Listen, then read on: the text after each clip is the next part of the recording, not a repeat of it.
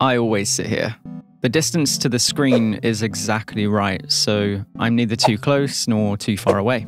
And I don't have to move my head around to look at all the corners of the projected image.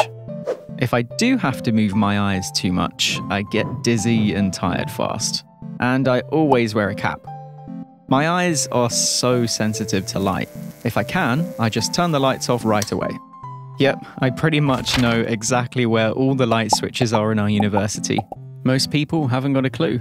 If I don't turn it off though, the light breaks at my glasses and again at the lenses in my eyes. So I have lens flare directly in my eyes, which hurts, I can tell you.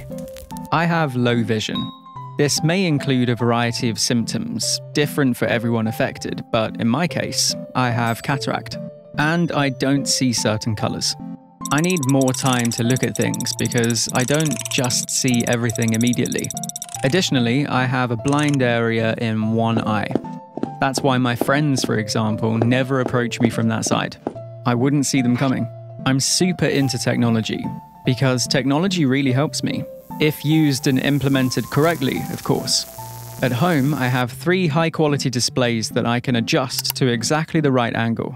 One of them is a touchscreen, so I can use my finger to help me stay on the line when reading. By the way, I enlarge the text quite a bit on my screen here. Through all of this, I learn a lot about technology. Well, I'm a bit of a tech buff anyways, but that's not all. I also learn to overcome my struggles on my own. It made me a confident problem solver, really. I tinker until I find a way.